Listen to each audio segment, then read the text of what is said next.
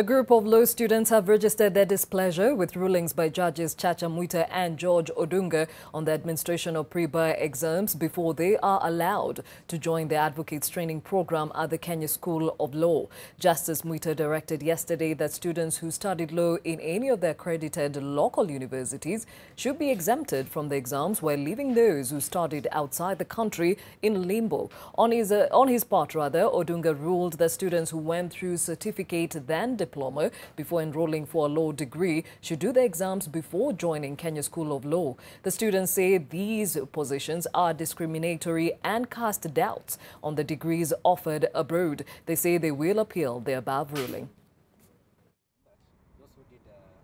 We want to categorically make known that we are scandalized by this intellectual starvation, scheme and conspiracy by the Kenya School of Law and the Council for Legal Education to systematically deter our career upward mobility. We, in a sense, feel that there is some kind of conspiracy between the Council for Legal Education and the Kenya School of Law to bar some students from graduating to a level where they can become advocates.